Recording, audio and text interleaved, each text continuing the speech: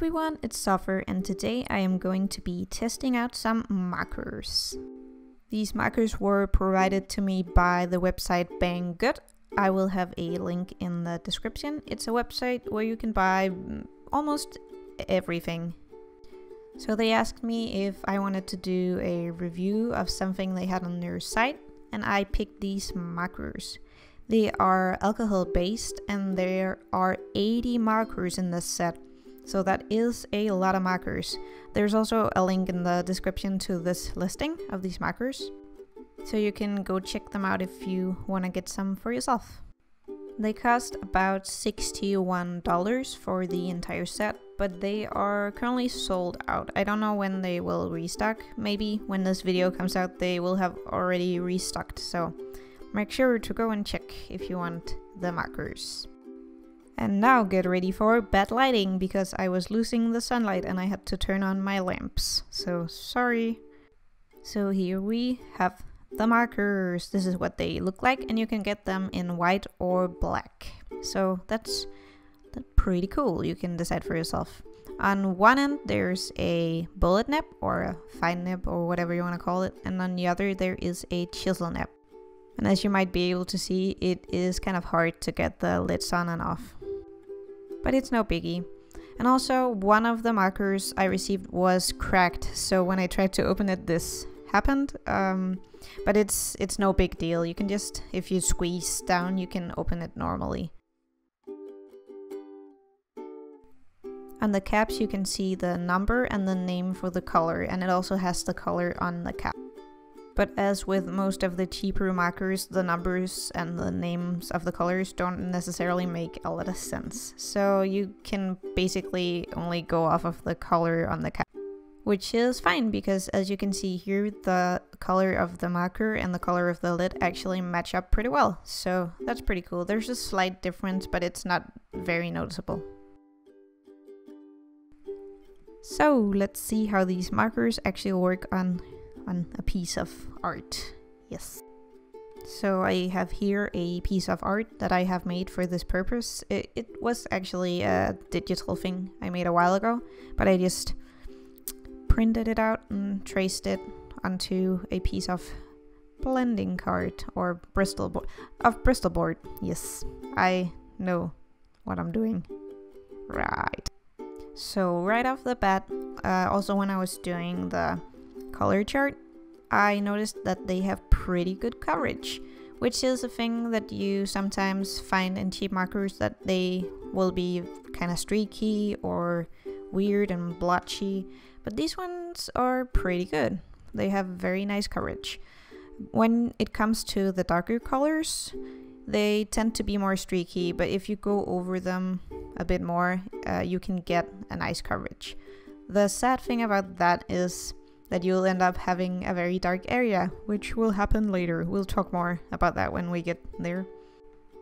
So a thing I wanted to try out in this piece was using a purple marker for shading everything, because when I draw digitally, I use purple on a multiply layer to make the shades, and I've seen people doing this with markers, and it looks really cool. But the only purple marker that kind of worked for this was a very light one. And the problem with some marker sets is that if you take a light color and put it on top of a dark color, it'll kind of bleach the darker color and it will look super weird. So that is of course what happened here, and that is kind of sad. But I later found out that there was another purple color that I could use to shade the darker or the more mid-tony colors of the piece. I wish I had known, but I didn't know. So I kind of went over in the end with the darker purple, but it still wasn't dark enough to shade the very dark shades.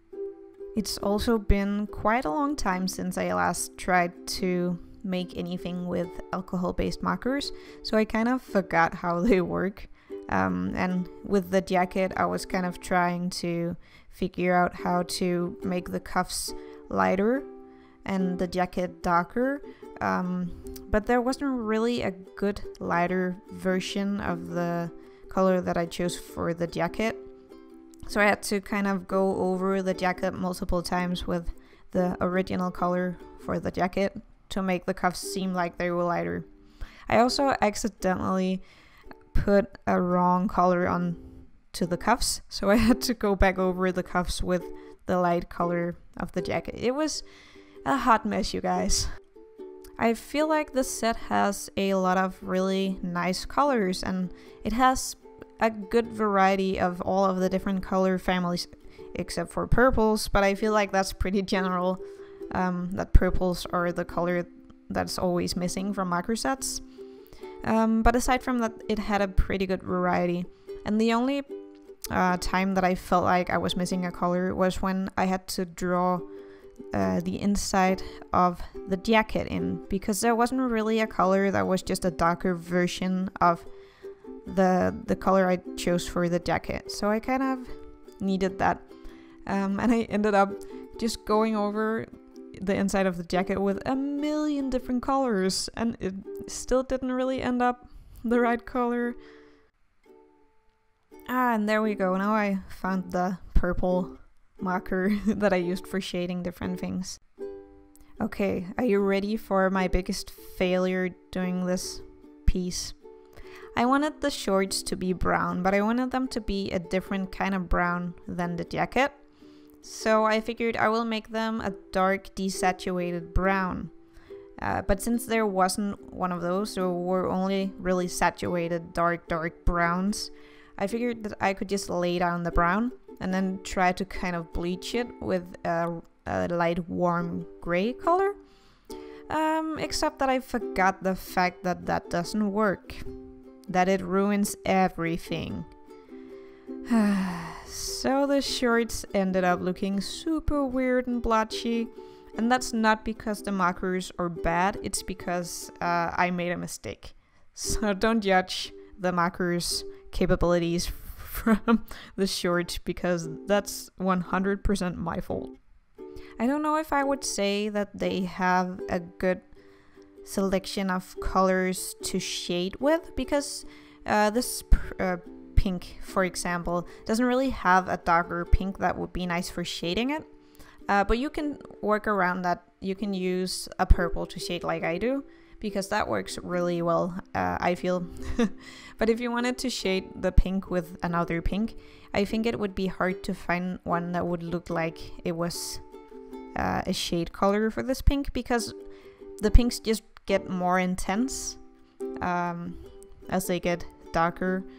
So I don't really know if they have the best shade options for the different colors. But aside from that, I do think that this is a very good set of markers. They have nice colors, and the markers themselves are very good. They have nice coverage and all of that jazz. So if you're looking into starting using alcohol-based markers, I would definitely consider this set, because it's cheap and you get very good markers for the price. And you also get just a bunch of markers. 80 markers is really a lot of markers. So now that we're almost at the end of the video, I want to thank Banggood for sending me these markers. They are super cool and I enjoyed doing this video a lot. I also want to thank you guys for watching, and I hope you enjoyed the video. So that's about it, and I will see you guys later.